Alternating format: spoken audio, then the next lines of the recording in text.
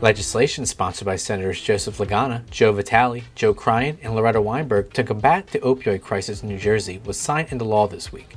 The three pieces of legislation will strengthen opioid prescription label requirements, ensure greater access to medicated-assisted treatment benefits for Medicaid recipients, and spread awareness of opioid abuse through the designation of October 6 as Knock Out Opioid Abuse Day. Senator Nellie Poe spoke at the Nuestro Ultimo Tesoro event in Paterson this week, celebrating the preservation of Latino culture, art, history, and food. Several chefs from around the world were honored at the event, including chefs from Peru, Argentina, Paraguay, Bolivia, Nicaragua, Cuba, and the Dominican Republic.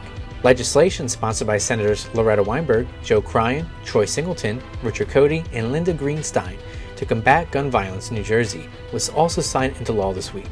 The new laws will develop suicide prevention materials, create training courses that promote gun safety, and introduce technology that will allow us to sell personalized handguns that are only able to shoot if they are in the hands of the owner. This has been the Senate Democrats, Week in 60 Seconds. Thanks for watching.